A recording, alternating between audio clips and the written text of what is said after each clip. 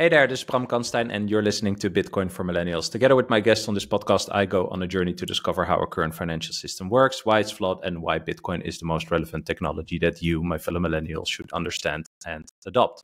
In this episode, I'm delighted to welcome back Jeff Booth for another recording.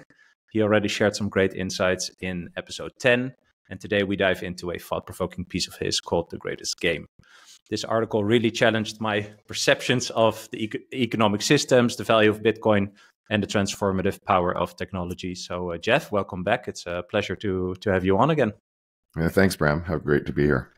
Yeah, thanks for coming on again. As I mentioned just off mic, every week I have like 2 or 3 pieces of content I read, or quotes from people, or tweets from people, in Bitcoin that I really learn a lot from. And this article was, just really thought-provoking for me. And I've studied like the evolution of technology and the internet, and over the past few years. But this really blew my mind, and I think especially how you describe the evolution of innovation and the process, that's behind it in this article. And I think a lot of these thoughts come back in your book, The Price of Tomorrow, which of course we recommend everyone to read. To start, I wanted to share a quote from Buckminster Fuller that you start the article with, and then ask you a question.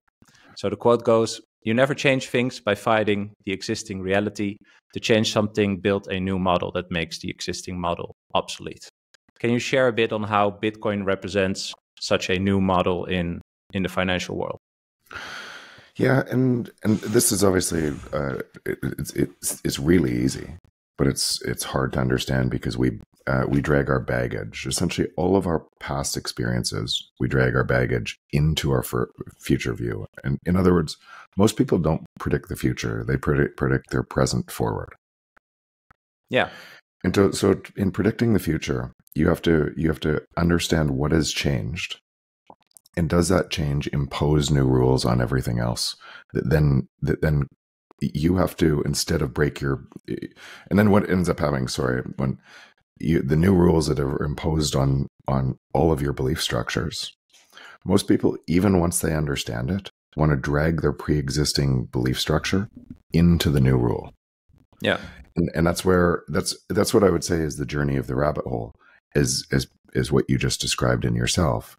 Is you keep getting surprised and you realize it's deeper and deeper and deeper. And it's not anything that Bitcoin's doing. What it's doing is imposing a new structure on the world. And your beliefs are now starting to realize they're incompatible with your former beliefs. And for people that can do that, they go deeper and deeper down the rabbit hole and they understand what this means. And it's so profound. So profound a change in the world. It's just hard to even articulate what that means. And that's why you hear me say a couple of statements over and over and over again, trying to get people to realize kind of what's happening. So one of those statements is the natural state of a free market is deflation. Yeah.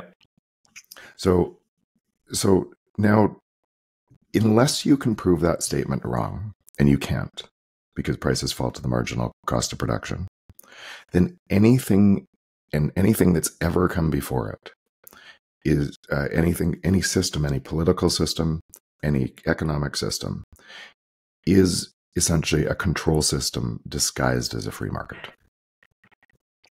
Right? Because then if the natural state of the free market is deflation, it means every year prices should fall for all of humanity. Yeah. And so you almost have to start there and you have to say, is that true? And if it is true, then why isn't it true in the world we live in? So, yeah. That's why these are incompatible together. And what ends up happening throughout time is now going where it ties into Bitcoin. Also true is this. If we have an open, decentralized, and secure monetary network, or open, decentralized, secure protocol, bounded by energy and creating energy abundance as it scales, then, and if that statement is true, you should do your work to see if it's true. If it is truly decentralized and secure, and it gets more decentralized and secure all the time, and it drives to lower cost energy and provides energy abundance, then it's also the first time in history we've ever had that. Hey there, thanks so much for listening to this episode. I just really want to ask you for a quick favor. Over the last few months, I've seen that only 75% of people who listen to this podcast or watch it on YouTube are actually subscribed. The most important thing I'm currently focusing on, next to hopefully giving you interesting conversations, is growing this podcast subscriber base so I can continue with it into the future. I want to thank everyone who has been viewing and listening to Bitcoin for Millennials, leaving comments here and sending me DMs. It's been super, super motivating. So thank you so much. So I really want to ask you to please hit the subscribe button on YouTube or follow me on your favorite podcasting app if you are enjoying this podcast. Thanks again for joining me on this journey. Now back to the conversation. Yeah, but so that, I think for people, it's like a double thing, right? Like the first... yeah. Right, like the first thing is as you mentioned, some people can actually, go down the rabbit hole, not only in the content of what they're learning, but also inside themselves in a sense, right? Like every time that through just a rational approach, you discover new knowledge, which conflicts with what you've learned or how you think, something works. Well, then you can decide to adopt that new knowledge and change your beliefs, or you can fight it, right? I mean, we see that a lot in That's what Bitcoin we see. Twitter, and like how just recently, today, I saw a video of Natalie Brunell with like two apparently well-known people with a big following in like finance, and they get so emotional when they talk about their arguments against Bitcoin, right? So I think that's like one thing, right? Like the personal journey in a sense, and that you can actually challenge your beliefs, and that it also kind of fulfills you, that it's fun for you, right? That curiosity and these new things.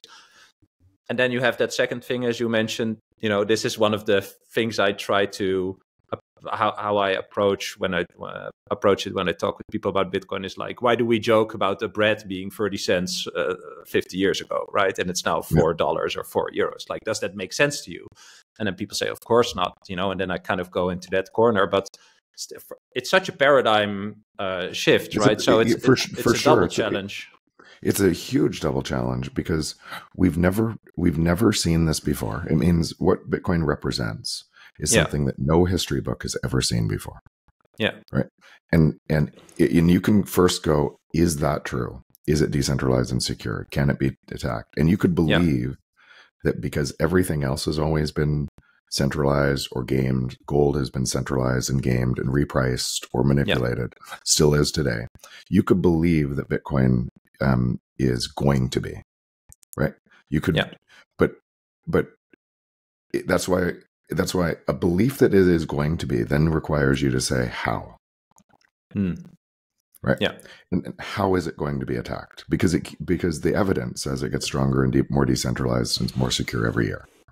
And that, so the evidence gains and everything else on Bitcoin. And I tried to counter my own argument here and said, how would I attack it? All of the different things. And I'm not saying, and I don't take that lightly, because I realize the system we live in must steal money at an ever increasing rate. And it's all humans have ever known. And their political systems are tied to it. So all the political systems, whether you're libertarian, Marxist, totalitarian, capitalist, all of them are tied to a belief structure that steals money. It's a control structure.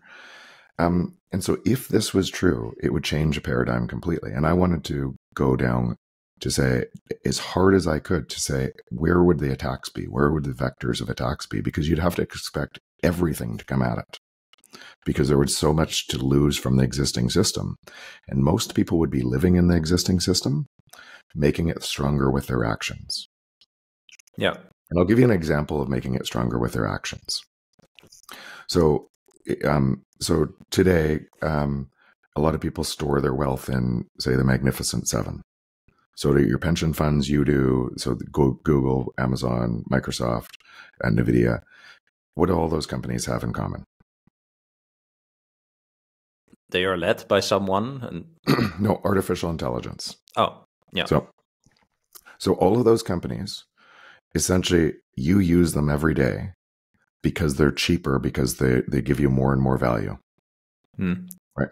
And if they didn't run artificial intelligence and they had to increase their labor and they had to charge you more, you would use something else. Yeah, so every day you make them stronger with all of your actions. And then worse, you put your money into those companies because it's the only way to store your value.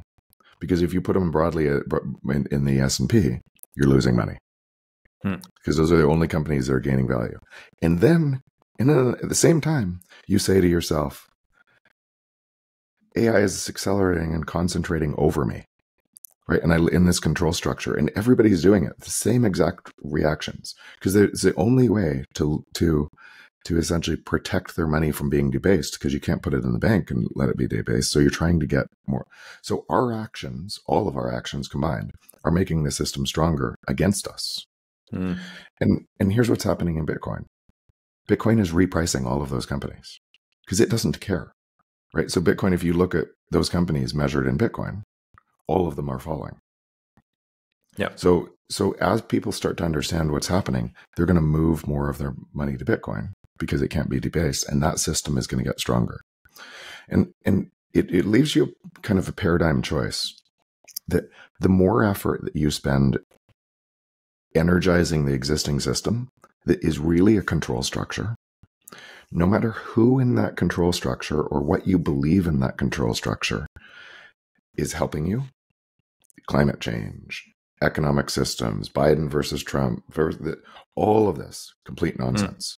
It's all designed to keep that control structure intact. By the way, you can create a huge following by attacking it. You can create huge Twitter profiles and content by yelling at people on both sides of this, and then people yell at you, and all you do is make that thing stronger. And you think you're winning, but you were just wasting your time. Whereas Bitcoin is repricing that whole thing, everything, and over time, because of what we just said before. If it is true, if it's decentralized, secure, open protocol, bounded by energy and creating more energy abundance, then nothing is going to stop it from repricing the world. Now, the only thing you'd have to say is where is the risk of it getting centralized?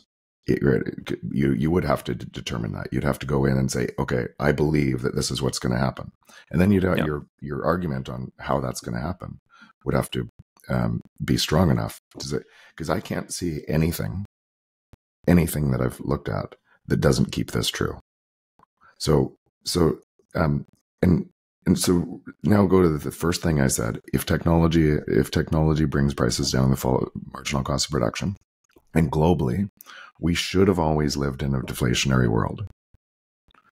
Yep. And the only thing that could measure that is this new system.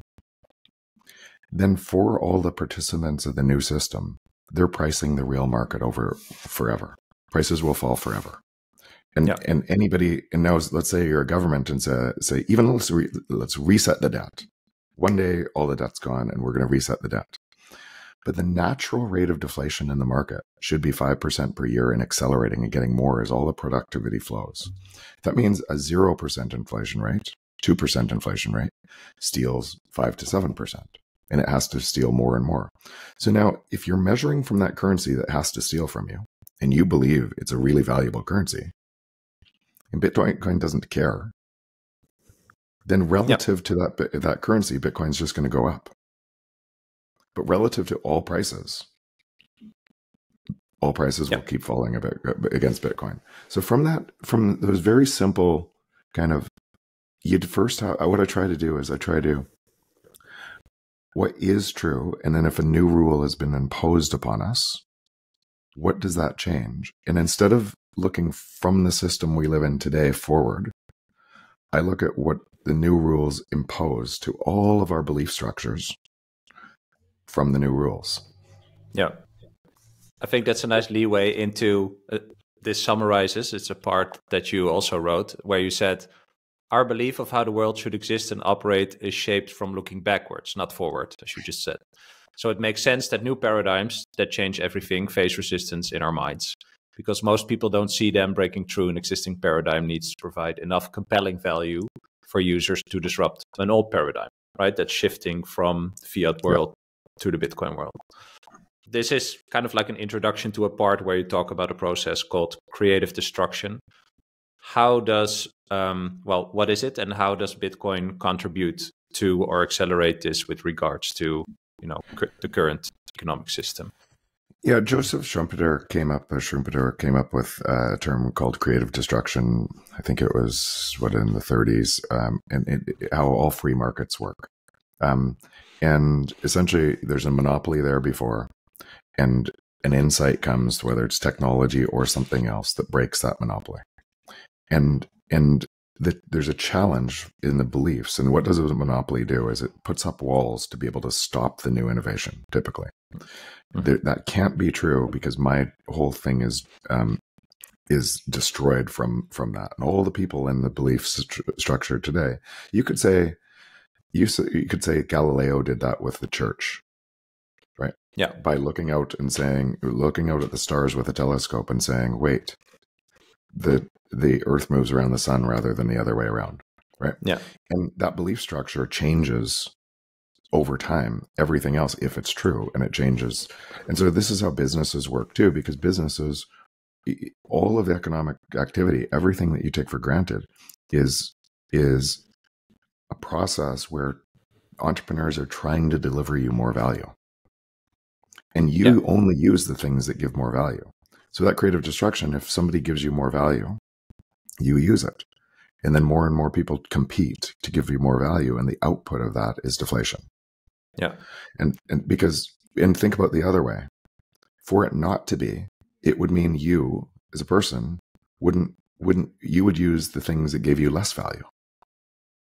Yeah, that doesn't make no sense. Right? It makes no sense. So for me, I find this so interesting. But you have to be aware of that, like, new truth in a sense, right? So I feel like, where do we place Bitcoin? Because in the article you have an example of the BlackBerry and the iPhone, right? Where also the iPhone didn't use the keyboard of the BlackBerry, right? Which was like the innovative thing before the iPhone, right?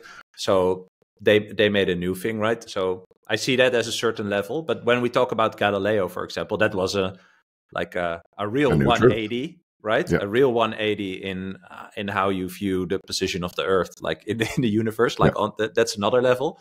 And then Bitcoin. So by the way, so is this. So exactly, is this. Yeah. There I'm coming. I think Bitcoin is at that level, right? Because we talk about money, we talk about the technology we use to exchange information with each other, right?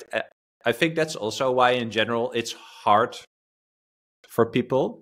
But I agree with you, like, as long as that is true, like what Bitcoin entails, right? And how it's constructed, as you said, like, is it really decentralized? It's like, you can check all these things. It's super transparent, perhaps even more accessible to check than, Galileo's statement, right? For anyone, basically. But if Bitcoin is also that big as the Galileo example, when you just mentioned, like, entrepreneurs, right? They can help show more people this new truth or this new system, and then also help them adopt it, right? So how do you see that role of entrepreneurs, pushing Bitcoin? This is a little complex, and again, it's not complex at all. It's actually rather simple, but it's our beliefs are complex on the other things that are getting changed slowly. So here's an example of what people confuse Bitcoin, and even an example I used BlackBerry and Apple in that. We see more. So BlackBerry thought it was competing against a phone without a keyboard. Right? Yeah, it was competing against a totally different communication device, and all of these apps that provided like 100x value over a phone. It was something totally different, and nobody would seen it before. So it's totally understandable why BlackBerry thought they were competing against a phone, because that's what they had. Yeah. That was the monopoly. And so, but this is an example of what we see, what you see more often, what everybody sees more often, is companies, because there's more companies competing in the free market, right, to give you more value. Yeah. And then the next level under companies, we see broad-based technologies that changed the underlying structure of everything in companies. The internet AI is an example today of a broad-based technology that a whole bunch of other companies are using. And we see the companies more often. These broad-based technologies, or electricity was another, that sweep around and change all of the companies on top, kind of reset the game in new companies. But remember, we don't see those broad-based technologies as often as we see companies. So we're used to thinking in companies. Then the next level is we see broad-based technologies. We see them less frequently. And then very infrequently, we see protocols. Yeah. And Bitcoin is in the protocol space. So it would make sense that if everybody was thinking it was a technology or a company, that they would be really confused. The internet was in the protocol space. So the internet TCP/IP is the base level of the internet that's used for this Riverside communication right now. And it was 1989, 4 layers after that, that HTTP was formed, when all entrepreneurs created companies and value on top of the internet. And remember what the internet looked like in 1989. I do, right? It was this mail, and it was really hard, but you could see a glimpse of the future, and a whole bunch of entrepreneurs started building onto that future. And then in 2007, the iPhone came up using the exact same protocol stack. Yeah. This Riverside does this.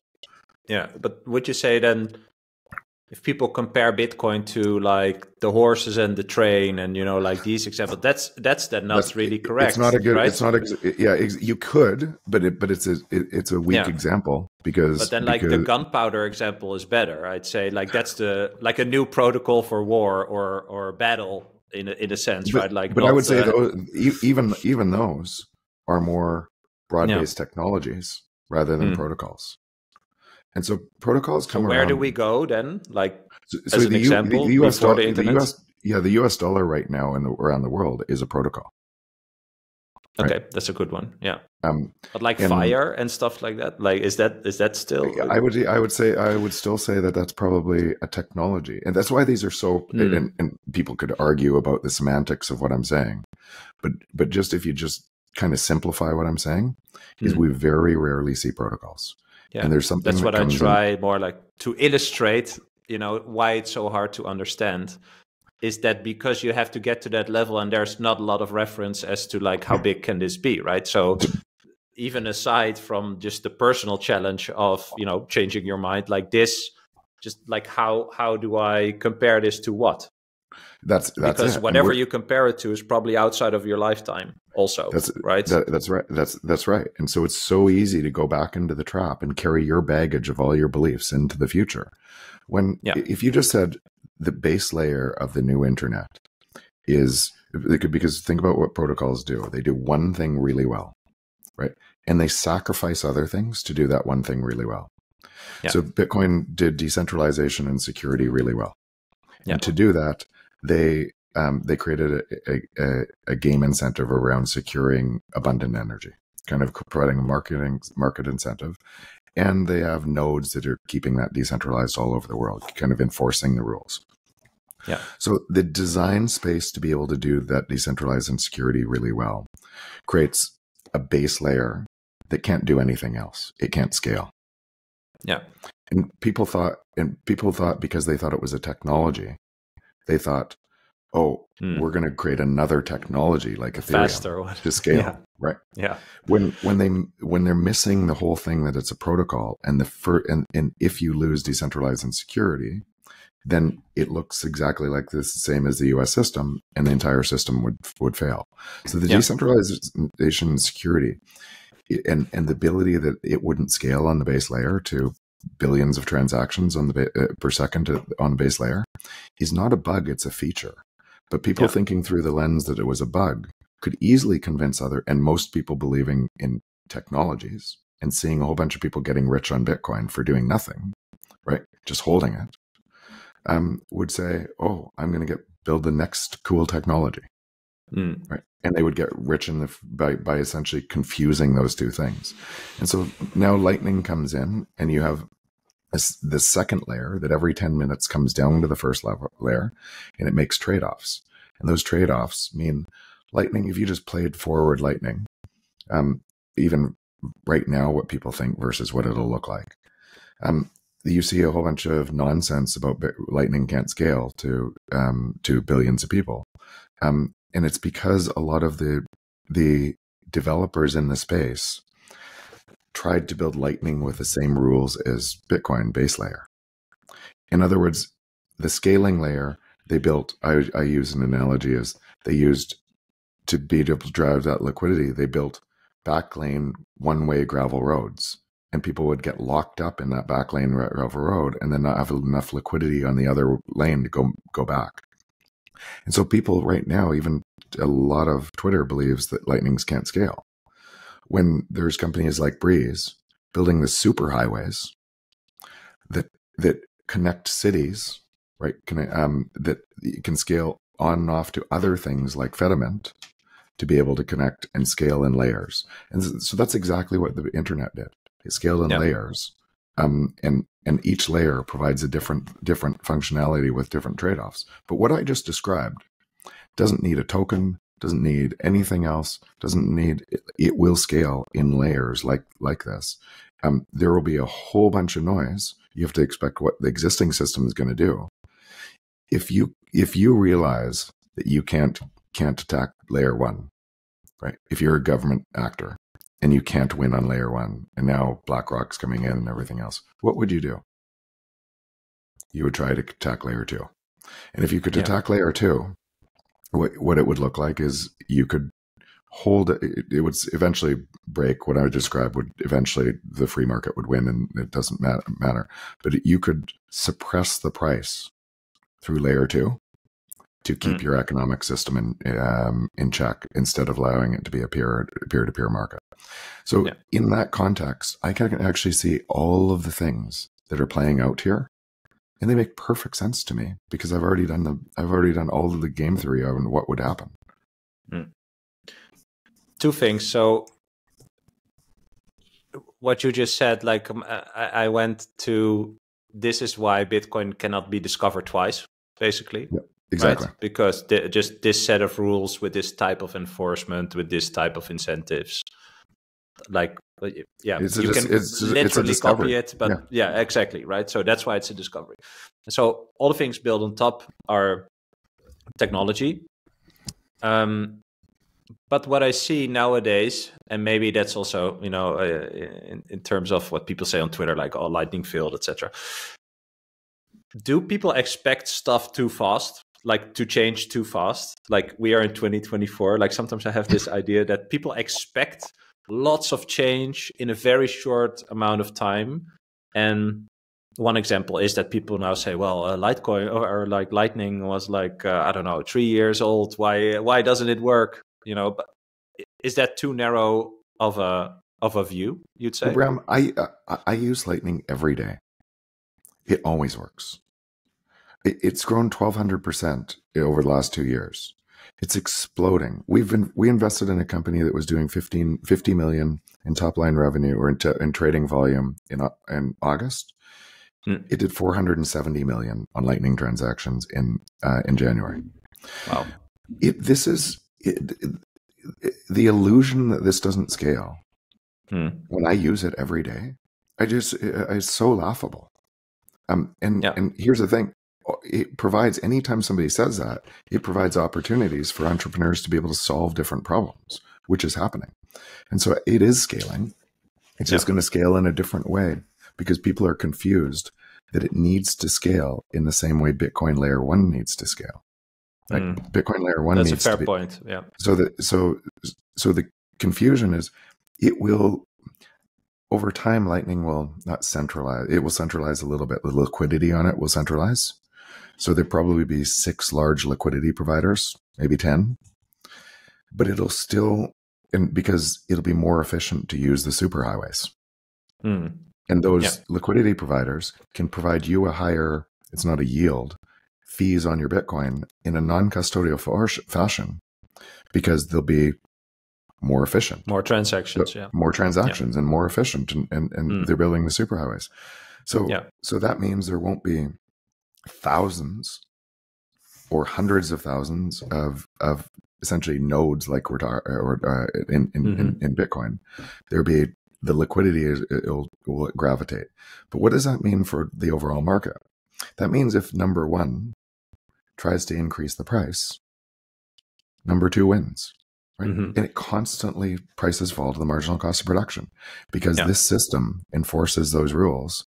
And so people are treating monopolies as they're formed out of broken money, like monopolies could exist on a system like this. And so that's one of the things where people are dragging their baggage into the new system, believing it'll work the same. It won't work the same at all. Yeah. Well, that's probably the biggest shift also. Like I'd say that if the base layer is transparent and honest and true, then everything built on top should follow the rules of the base layer, right? I think that's basically what you're saying, that you are forced to follow. You cannot play the fiat games on top of a Bitcoin layer well, you can try, but you'll get liquidated. That won't work. Like, exactly. So what will happen? Just look at the history in Bitcoin. Every single person that tries to change Bitcoin to create something else for themselves, to concentrate their own token, gets liquidated eventually. Every single person that plays fiat games on Bitcoin gets liquidated. And so our fiat game is going to keep happening on Bitcoin 100%. Are there a ton of wars coming after Bitcoin and a ton of information wars to be able to convince you that this is the way it should go? 100%, because the existing system is at risk of what's happening here. So you have to expect everything. And then do your own work on saying, okay, what could that mean? Right. Like, like, let's use an example today. Let's say, enough Bitcoin gets consolidated in ETFs, and Warren tries to do and make non-custodial wallets illegal. There's too many people right now that know Bitcoin and self-custody and non-custodial. There's just too many people. So if that ended up happening and there was price suppression, what would happen with all those Bitcoiners that know? This insight changes people. The insight changes everything because what I would do as the price suppression came in, I would buy more Bitcoin. I would take it off the exchange. Yeah, exactly. And then, I know what you would do. I know what all my friends would do. And so all of this, we think a system stays stable. Yeah. The knowledge that also shows, sorry to interrupt, but that also, I like the statement by Jason Lowry, like, you cannot ban Bitcoin, you can only ban yourself from adopting Bitcoin, right? Like, that is this example, right? So she thinks she's protecting the old system, but actually accelerating that it's going to lose, basically. Yeah, accelerating its demise. Because an insight like this, because if you go back to what she's saying, we know that the existing system has to steal productivity at a greater and greater rate, right? So we know it's based on theft. And we know that all of the politicians on top of that, no matter which side of the aisle, they're also based on theft. Right? It wouldn't look like that. We know most of the things, because if you think about what's funding that, you're funding it through living in that system, and you're funding it, and so is everybody else.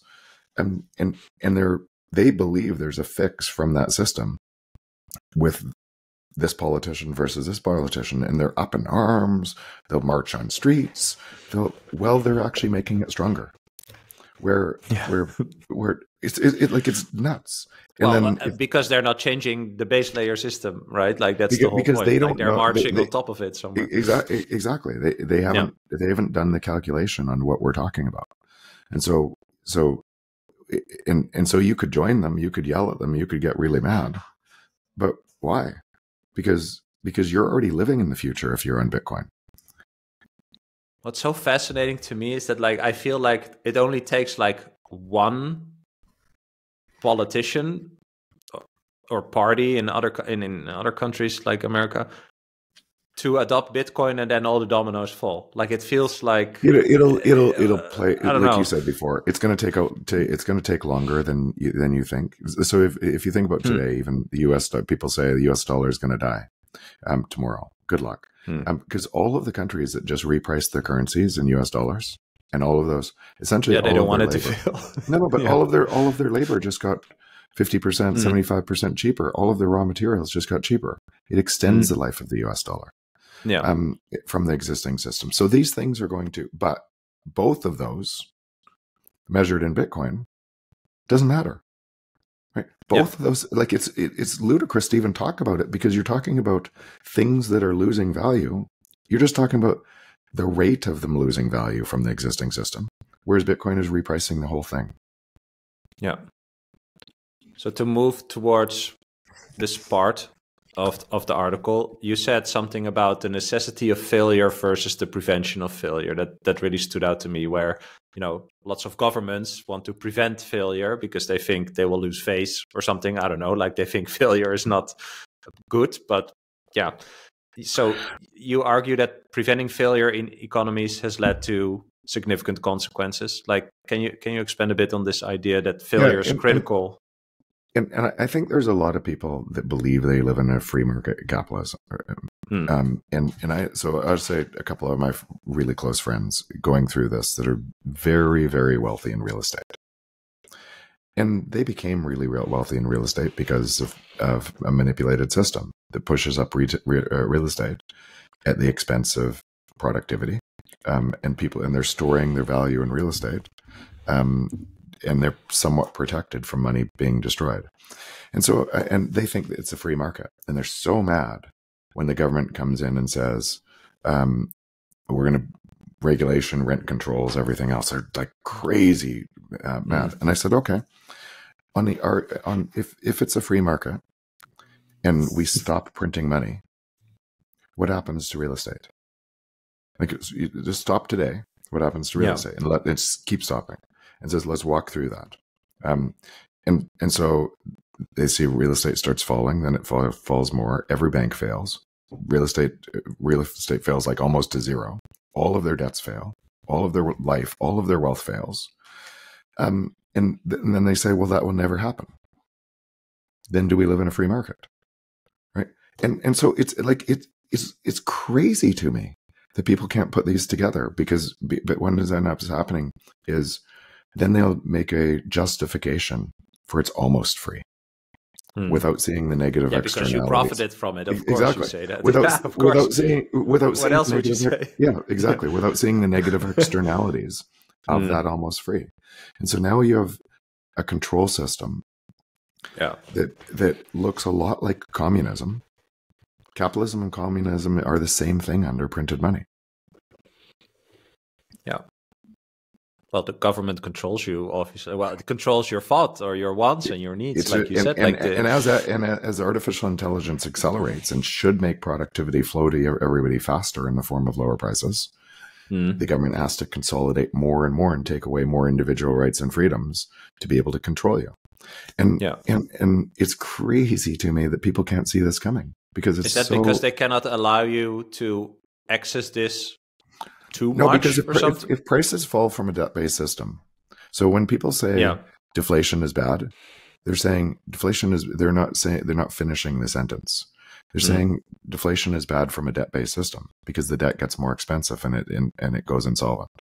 Yeah. So they're not finishing the sentence, or they're not saying, and people aren't asking, well, if I vote every day through my time to get more value, and I choose things every day to get more value, how is deflation bad? It services me.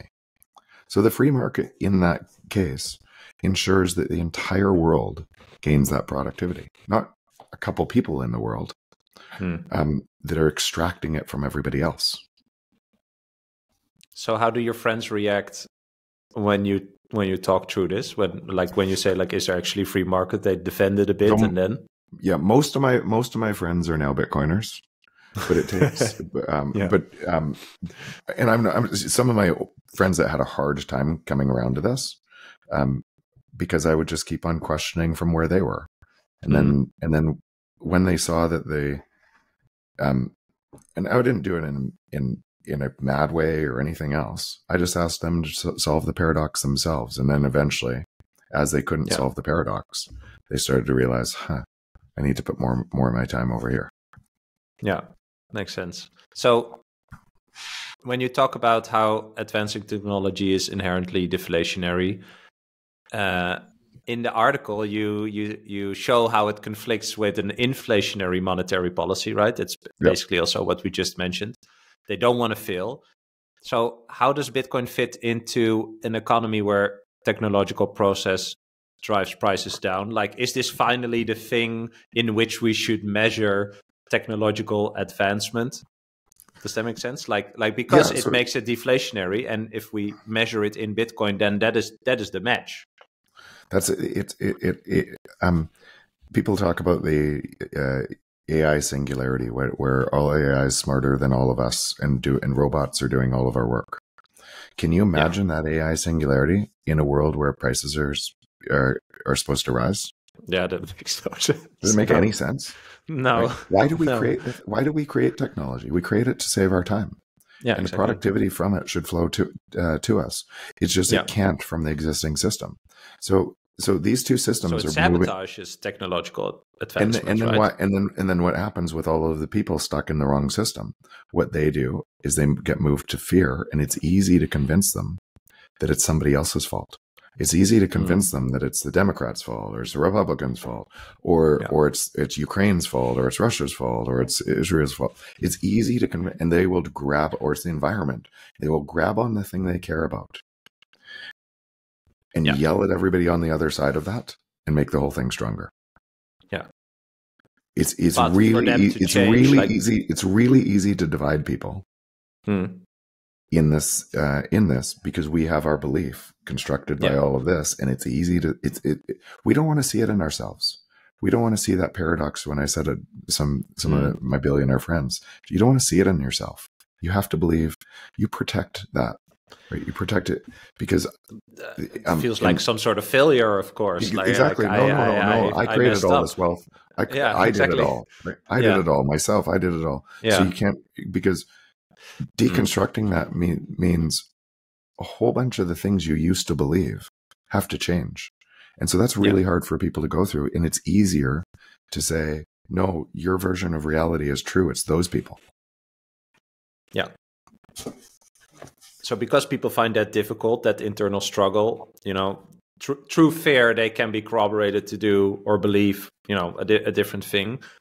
And you just mentioned like the 10x advantage. That concept comes back in the article.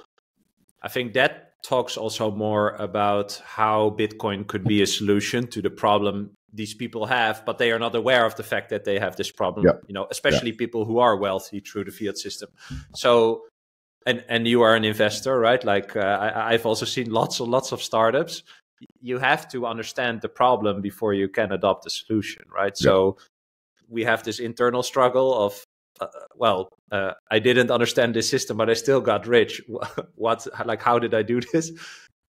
But so they don't see the problem. Like, how can we show people the problem? Or how can Bitcoin be a 10x advantage in the solution if people don't know the problem, or that their current solution is very, very flawed? So I think it is showing that, and it's showing it more and more. And your podcast shows more people. Like, think about what this podcast would have looked like, or you trying to do what you're doing right now. Try and do that 30 years ago.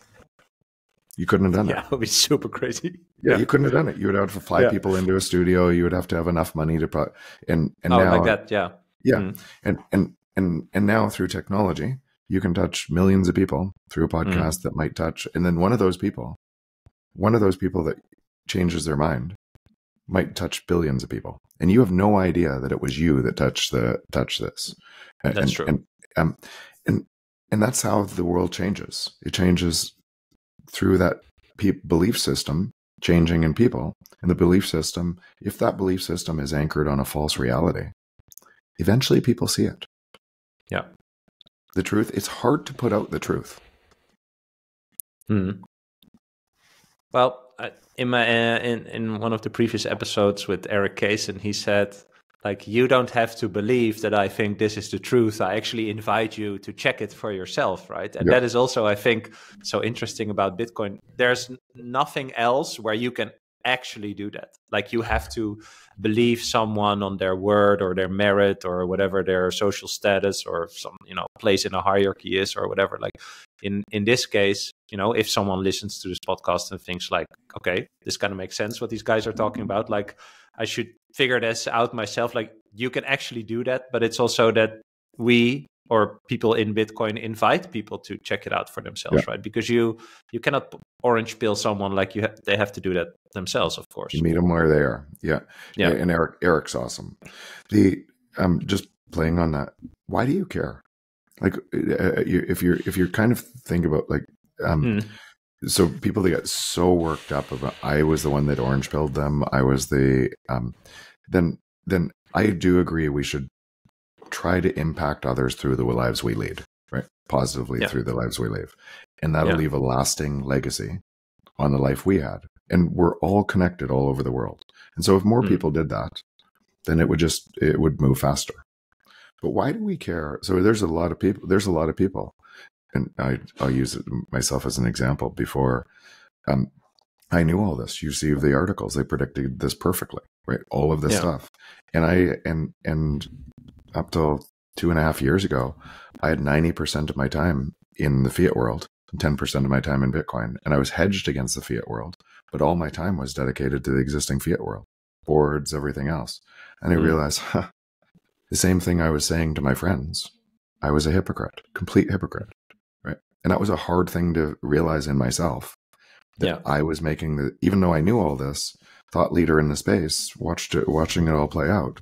Yes, I was protected from all the damage myself. My family was protected, but I was making the existing system stronger through all my actions. And that was hard to deal with. And so that's why we started Ego Death Capital. Primary reason is I needed to move my time, my most important, my most valuable thing, into the system I wanted to be true. And by doing that, other people see that action and they move their time, and more people start to move their time, and the world just unfolds. So if people see me kind of on this journey, and they see me as this, okay, he's really important and everything else, and I didn't move, right? Like well, then what to believe, exactly. Right? Like that's the whole point. Why didn't I move, right? And I know, and so this is kind of why I say, so how could I talk out of the side of my mouth saying you should get Bitcoin, you should get Bitcoin, you should get Bitcoin, when I didn't. Yeah. And so seeing that and it highlighted something for me in what we're talking about.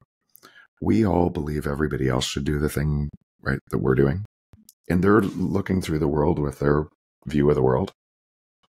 If we just did, and it's really our view. We are walking in a peripheral view. We are, and we should let people do whatever they want. Let them do. You do the things that make you happy. You do the things that drive you.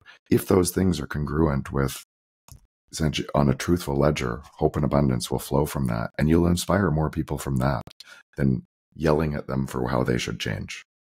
Yeah, I agree. I think this is something I've definitely run into. Like I talked about this with Daniel Batten. We talked about how people reply to Elizabeth Warren on Twitter, and I confessed to him that I once replied to her like, "You're a bad loser." And then we talked about, no, we should be like positive, right? Like it should be,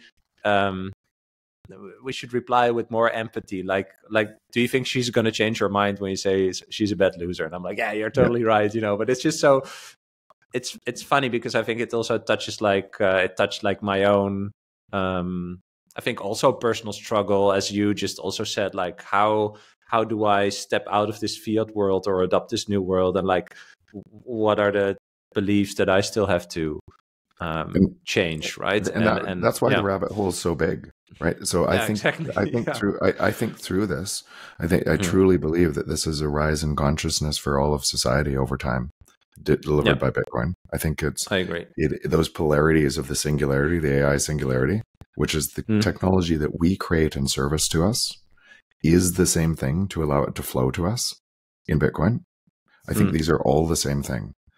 And and out of living on an honest ledger and what that does to society. Imagine connecting now. So if you looked at the world today and you said there's probably 400, 300 million minds connected to the global system, extracting wealth from 7.7 billion. Yeah. Imagine what it looks like when 8 billion minds are connected in service to us, all of us. It's something that's so crazy, but that's where we are going. Like, if people believe that's crazy or they don't want that to happen, then they can keep living in the other system. But I'm going to live in the new system. I'm going to move my energy to that. Yeah. So why are the people that are in charge then so afraid of free markets? Like, is that ego, or is that malicious, or don't they just don't understand? Like, why is this not really a thing?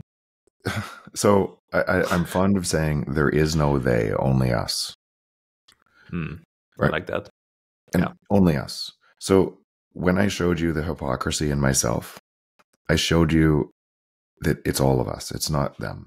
So what that meant before that is I complain about somebody else doing that while I give them more power with all my time. It's only us. And the incentive system changes through us, one at a time, over in time. And today, with the discovery of Bitcoin, is it's brought an insight to the world and has brought an open, decentralized, secure protocol to the world that is unstoppable because we're unstoppable. And the more people, if people want the speed, what drives the speed? The speed is driven by how many people realize they have control. Yeah. And there is no they. And the longer people believe it's those people, the longer they stay trapped in that system because they're giving all of their energy to those people. Yeah. Instead of giving it to themselves. Right. It's us. Yeah, I agree. And so you talked about decentralization, keeping it secure. But part of the discovery of Bitcoin is the introduction of the concept of digital scarcity or a finite digital scarcity also. Like, how does that challenge traditional economics of supply and demand when we also, I think, put that in like a free market? So one of the I would say baggages that people carry is they don't look at economics because it's too scary for them, because there's too many big words and what this looks like. They feel like it's really, really hard. It's the easiest thing ever. We trade with people all over the world. And we try to get even more value. And through that process, prices fall. That's economics. Full stop. And things that are scarce because they drive higher prices and higher margins get attacked by more entrepreneurs to create abundance. And so they never stay scarce for long. Never. The only reason they stay scarce for long is if you create abundance in money. Then if you create abundance in money, then everything becomes scarce. Yeah. Scarcity money, through the process we just discussed, drives everything to abundance because prices fall to the marginal cost of production. And that's economics. I think that's... So because the reward is scarce, because you are incentivized to innovate. To attack it, right? Yeah. And so imagine things like everything's free in the world, but this one thing, and so nobody needs to work, everything's free, but this one thing is really expensive. What do you think people would do? Right? They would attack, like all the people on the planet would attack that one thing to make it abundant. And so that's economics. And I think that's economics. I might be a little bit bold here, but I think that's economics full stop. And is it then also... Sorry, today I had a conversation with my mother, actually. I don't know what we talked about. I think we saw there was there's like a consumer show here on television, and they talk about food, like how messed up the food is. And there was an episode about honey, how the honey is faked with stuff from China, well, whatever. And so then we talked about, like, why are some things that are supposedly special, right? Because 1 teaspoon of honey comes from 4,000 flower visits of a bee, I learned. So it's a special thing. Why should everyone have that, right? And then we talked about, for example, flying from Amsterdam to New York. before it was very special, and you had like fresh food on board and a big chair and like all these things, right? And you actually had to save to do this trip. Now you buy a ticket for 300 euros sometimes, right? Why should things be accessible for everyone? And now that we are talking, I'm thinking about this is also the incentive of that infinite money, right? Then the things that were like high value and special before are getting like commoditized in a sense, but also the whole experience breaks down, right? Because now I am stuck in a little chair. I have to pay for my food in the airplane, and like it's not like the experience before, right? Is that also so that's exactly so what happens is then let's use the honey example. Then you have to centralize and secure more honey, and to be able to compete on price, you insert bad ingredients into honey, make people more sick, that drive into the entire medical kind of consolidated process. More people are sick, more drugs, more. If you look at the largest companies in the world today, food companies, medical, war, essentially Rayathon in the world, it's the same actors all over. And why has it all been centralized? It's all been centralized because of bad money. Those wouldn't exist. It wouldn't look like that at all. It would all of the productivity would flow to society. Society would get richer. They would be constrained, right? With a scarce money, they would be constrained in the fuckery, basically, because they will run into a wall at some point. Like they are not able to, because people would choose others. People wouldn't have one choice of one company that owns 20 other companies that they think they're making different choices through different brands. They would have almost infinite choice of entrepreneurs trying to deliver them more value. Yeah. As a side note, I mean, you probably agree that BlackRock is one of these companies that owns like lots of other companies that, again, own other companies. Like them adopting Bitcoin, adopting quote unquote. Like, how do you view that then? Like, because that is that like a Trojan horse in a sense? Like, could it be? How do you see it? I can tell you this, that just because I see it in Ego Death, I see it in what we're doing, is inside every big corporation are people that know exactly what you and I are talking about, that are massive Bitcoin maxis. And inside the organization for a long time, they might have been for a long time. And then there's another, and then there's another. And we treat these organizations as there's that big bad organization. One entity, all an organization is people, right? I agree. And so I'm not saying that you shouldn't suspect that and say that what would a system do to try to regain control? It would try to consolidate as much Bitcoin as it could, right? And then try to stop layer 2 from happening, and try to stop self-custody from happening, if you believe that. But I think then on the other side, they just planted a flag and said this asset class is going nowhere. And now more people, way more people, are starting to come into the top of the funnel to learn what we're talking about right now. And as those people learn, if 4 years ago, or 5 years ago, 7 years ago, whatever time you think you've known Bitcoin, and every day or every year you get deeper and you move more of your attention into it, why wouldn't it be the same for people coming on today? That's all that's happening. I agree. Yeah. I think that's a good positive like view to look at this. Like I fully agree with this, that we should not see it as one entity, and there's actually, I don't know, I saw a podcast and they talked about the young guy who apparently orange pilled Larry Fink, like a really young guy, like mid-20 or something, who apparently went to work there with the goal to set up a Bitcoin ETF. And Robbie Mitchnick, I know him. I think that's the name. Yeah. Yeah, I know. So I know yeah. him. Yeah. Well, so that's a great example of that, right? Yeah. I remember when I worked at a bank 9 years ago. Now that you have this example, I did the same. I was already into Bitcoin. The only thing I was talking about in the bank was about Bitcoin, right?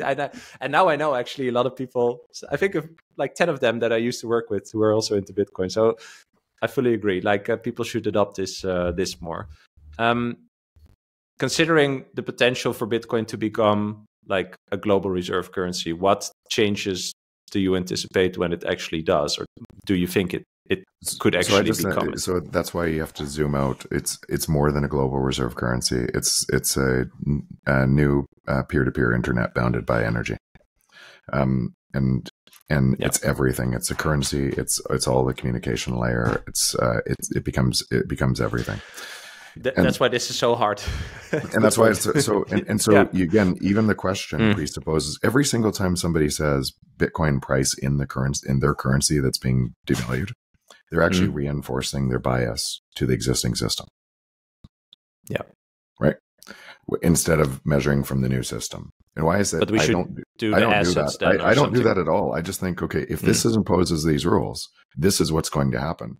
Why that article that you're talking about, The Greatest Game? Essentially, if you read it today, it's 4 years later. If you read it today, it predicted all of what we're seeing, right? Yeah. Well before, is because you can see all of the actions from both systems if you understand what has to happen. So I talked to Lynn Alden the other day about this in New York. We were saying what we're surprised about is that more people are surprised. Like this isn't surprising at all. Well, to be honest, I think I'm surprised every week because there's all these new angles and new ways of seeing this development. It's funny. But if you understand that this is going to happen, it doesn't, that you know that it has not happened yet, right? Like we are in this journey, right? And so that is, I think, why the surprise element, of course, is still there. It's more entertaining. I talked to Lisa Huff last week, and we talked about how it's entertaining. We called it entertaining. It's entertaining. Yeah. The now play this forward, because what you, and the other thing kind of embedded in that question is I think a lot of people get confused about this, and because they're trying to time the entry point where one system looks like this and then one next day it looks like this. That doesn't happen. No, it doesn't happen. Yeah. That didn't happen in BlackBerry Apple. That didn't happen in any system change ever. It didn't happen in Galileo's time. It never happens. It happens one person at a time as the world transitions. And if you're measuring from the system that's being corrupted and you're giving that system more energy, you're going to feed that. It's going to feel like worse. It's going to feel worse to you. If you're measuring from the system that's not co-opted, if you're giving that system more energy, it's going to feel better. And so you could have all of these people with different views, and it'll still do that over time. I just chose, and I think you are too, and many people, just choosing to dedicate more of my time into the system that gives me abundance. Yeah. I think that's also why it's so important that you really have to understand this first yourself before you talk about these things, as you mentioned. Like people expect too much in a too short period. Yeah. But once you really understand, or it's not even understand, I think it's more like integrating, right? And that you moved enough out of this old system that is, I think, what when we talk about the consciousness aspect or the enlightenment, or how it frees your mind, I think that's where that comes in. Because then you don't have to trust based on a feeling, you trust based on an understanding, which I think in Bitcoin's case is so big that is kind of like the ego challenge there, right? Like that's, well, at least that's what I have, that I have this internal challenge where I'm like, do I actually understand that it's so big? Like, am I actually here? Like, did I actually end up here? Like, can I trust on this, right? And that is, I think, the part of the integration of this understanding. So that's actually why our firm is good. That's why our company is called Ego Death Capital, right? Yeah. Because that journey that you understand that you're on and everybody's on is actually a journey of kind of that awareness to where we go onto this, and it changes a whole bunch of things. That and a lot of times the biggest thing inhibiting our ability to see it is our own ego. We can't be wrong, right? We can't be. Our view of that reality is right. Yeah. So, what educational strategies do you believe are most effective to help people overcome misconceptions and that resistance? So I would say that first off, people are more open changing their beliefs. If they believe you're likable or you're honest, you have their back, they can be themselves, right? And you're not trying to change them. You're just, have you thought about this? Have you thought it? And so I just find, like, I had to ask myself, why do I care so much if somebody doesn't believe this? Right? Eventually they will, but why do I care? And some of that would be, I would tell myself, well, I care because I want to help them. But the truth deeper under that is, you cared because you wanted to be right. And I think you're perhaps, finding, I think so. The decomposing those things, because if you wanted to help them, right? If it was just, and if you wanted to help them, nothing they said would trigger you. Nothing. Yeah. If you wanted to be right, everything they said would trigger you, and you would push away further. Yeah, it's funny when I look at myself. I am definitely triggered sometimes, but it's more about the content, I think, or that's what I say to myself, right? That's actually why that's why, Bram, these are really deep questions. They're deep questions not for everybody else. They're deep questions for ourselves. And as we come into to kind of being a better version of ourselves, that travels well. Because we had to make the same mistakes to get there. 100%. Yeah. All right. So to wrap up, you just mentioned this article is about 4-ish years, 4-ish years old. Where are we now, like, on the time scale in terms of the prediction you made and what would happen? Of course, we are in this journey, but like, how do you view that now? I think we've talked a lot about this. The time frame is determined by how many people start to have the conversation we're having right now and move more of their energy into the new system. What that is juxtaposed against is most people won't. Why do I know most people won't? Because if you look at places like Venezuela that has currency devaluation, then another currency devaluation, then another one, most people there stay locked in that system thinking there's a different leader that can help them. Or Turkey, same thing, or Egypt, same thing, or name any countries. Why haven't they moved their energy? And you can see what ends up happening is fear paralyzes people, and it drives them to create an enemy or a populist leader that will drive a change, and it actually tends to consolidate more. So if you understand human nature, and if you just look around the world, then you realize this is probably going to play out for a long time, and it's going to be bumpy along the way. But it doesn't have to. Your individual energy, every single person listening to this podcast, their individual energy matters because we are all connected. Yeah. Well, that's a great, hopeful end to this conversation. Thanks so much. I think this I'm gonna listen back, and I think there will be some moments where I think, like, okay, there are still some things I'd love to work on for myself, and I think that's a great thing to discover in a conversation like this. So thanks so much. I'm gonna link to the article, of course, in the show notes for everyone to read it. And let's stay in touch, and I'll see you in Madeira. Awesome. Look forward to it. Awesome, man. Cheers. Thanks so much. Right, see ya. I hope you enjoyed this episode. If you did, it would be amazing if you could rate, review, and subscribe on the podcast platform of your choice. It will help us educate more millennials on the importance of Bitcoin. You can follow and connect with me on Twitter. I'm Bramk, that's @BRAMK. And if you are or know someone who has an interesting perspective on Bitcoin that's worth sharing, hit me up. I read and reply to every single message. I appreciate your support and hope you'll be here for the next episode. Thanks for listening. Bye.